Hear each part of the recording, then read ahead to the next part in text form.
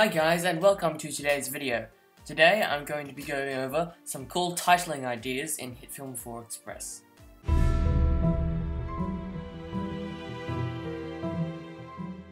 So the first idea I have here is using the displacement effect. As you can see, I have a brick wall texture in the background, and in this new text, it's just a piece of text on a normal layer. If you want to know how to add text just normally in Hitfilm, click on this video right here. But as you can see, what I've done is I've set the blend mode to be overlay. So if I turn that off, you can see that it is now completely black, and I've added a displacement effect. So this is the original text, and with the displacement effect, you can make it look like it's on another texture. So all you have to do is add the displacement effect, and then you can choose the source layer. Then you can set the maximum horizontal displacement and maximum vertical displacement. This way you get the effect that it's actually on the texture. And if you set the blend mode to something like overlay, then it looks like it's sort of imprinted there. You can also duplicate this layer by pressing Command D to get a stronger effect. Alright guys, so the second idea takes this just a bit further. Here you see I've got this papyrus texture, and I've got this writing in a cursive font. I've put on the exact same displacement effects, except I've duplicated the layer 3 times to make it stand out more, and I've got another layer behind it which is blurred slightly. I've also animated a rectangular mask so that we can gradually show the papyrus ink like it's being written on. If you wanted to do this in even further detail, you could create a pen mask and keyframe the mask to go around certain areas just as it would when you're normally writing. But for me, that's a bit overkill. The third idea I have here incorporates quite a lot of things together, so let's go through that. So the very first thing we see, if I hide all these layers, is we have a space background. This is just one I got off the internet.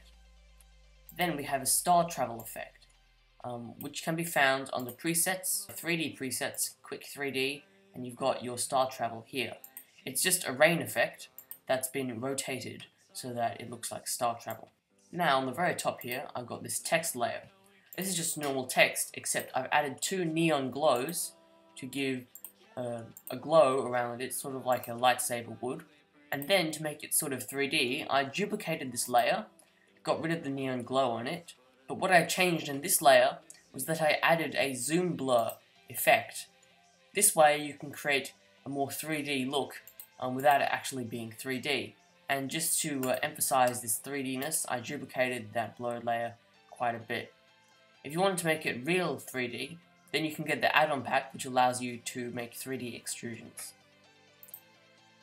And also, just to top it off, I parented all these layers to point and animated the scale of the point so that everything came out like so. For the fourth text idea, I did a bit of a universal text.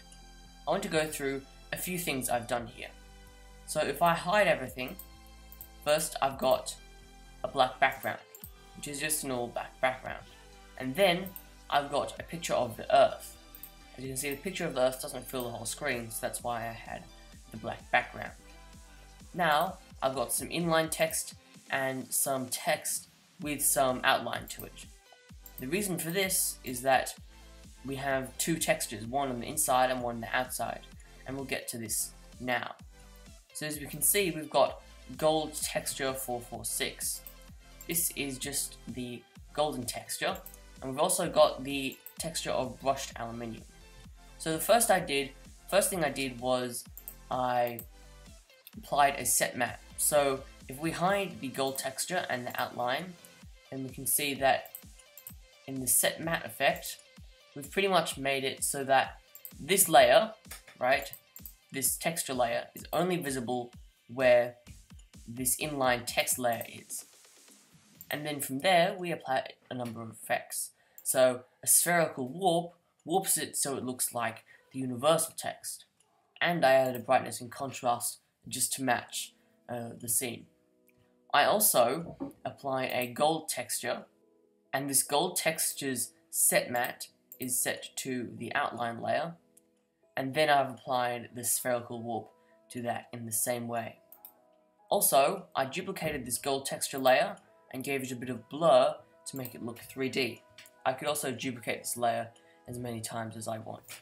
And for a final touch, I added a new black plane layer and added the light flare effect to create the flare like it's from a star, as in the actual Universal logo. And now we have the most complicated of all the titling ideas that I've done for this video. I'm going to start off with the background layer.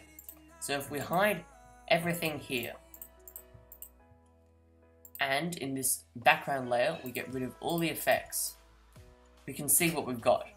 What we've got here is just a simple texture, and I used the perspective warp effect to make it look like it was a floor. Then I added two radial gradients because this is where our text will be, although I'll get to those later. Now we've got a lightning plane. So this plane is just a black plane, and it also has that perspective warp effect applied to it. The exact same perspective warp that was applied to this seamless texture. And this way it looks like it's on the ground.